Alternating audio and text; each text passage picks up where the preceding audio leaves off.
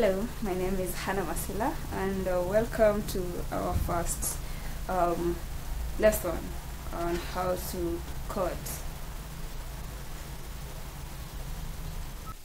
Welcome to our first coding class, and we're going to learn the terms, most common terms used in coding. So our first term will be a variable. What is a variable? A variable is a store for stuff that you want to change maybe later.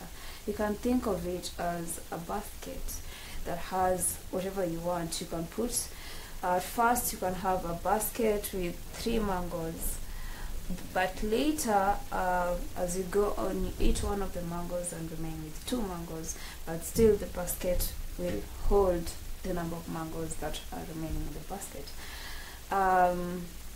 Then the next thing we're going to learn is a function. What's a function? A function is a collection of related instructions that give out a desired output or a result. So to get this function, you can call it. So an example of a function is, for example, the sounds made by animals. So you can write a function called sounds that takes in the name of the animal. For example, I pass a dog. So what you're going, the expected result from here, we're going to expect something like a dog barks. So that's a function. Something else is a loop. A loop is just like a normal loop, is going into circles unless a certain condition is not met. Like, think of it as running in a circle. So as long as you have your shoes on, you're still going to run in that particular circle. Maybe if they run out, the circle is going to break and you're going to get out of the circle. That's a loop. Something else is a condition. So a condition is just as it says, a condition. So you have 2 paths. You can either go right or left. So you walk into this path, you get to this place, and you have 2 paths. You can either go this side or that side. So you have to make a decision. So you ask yourself, this one is going to bedroom and this is going to kitchen. So you ask yourself, if hungry, go to the kitchen, else go to the bedroom. That's a condition. And what we have, you hear most of the time coders using the word algorithm. So what they mean by algorithm, this is a set of instructions that help you to come up with your desired output.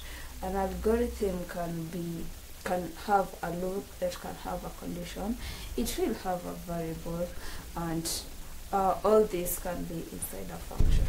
So those are the most common terms that are used. There's others that you hear people talking about, like objects, classes, but these are the basics that will get you running or writing your first coding, your first code. Thank you. Hello, my name is Hannah Masila from Nairobi, and we are going to learn the basic terms of a computer. So what we're going to first start with is, what is a software? So first of all, software is the intangible part of a computer. It is what runs inside a computer. So it's usually a set of instructions that give out the desired output. So for example, how many times do you use WhatsApp, Facebook? So to come up with such programs, coding was involved, and the programs in themselves are also known as software. So a software can be installed in your machine, in your computer, or on your phone, and when you need to do something with it, you just run it. For example, you want to text someone, you just go to WhatsApp and look for their number and text them. So that's how our software works. On the other hand, they have hardware. So this is the tangible or the physical part of a computer. It involves the monitor, the mouse, and all those things that you can see and touch in a computer. So yeah, that's the difference between a hardware and software. Thank you.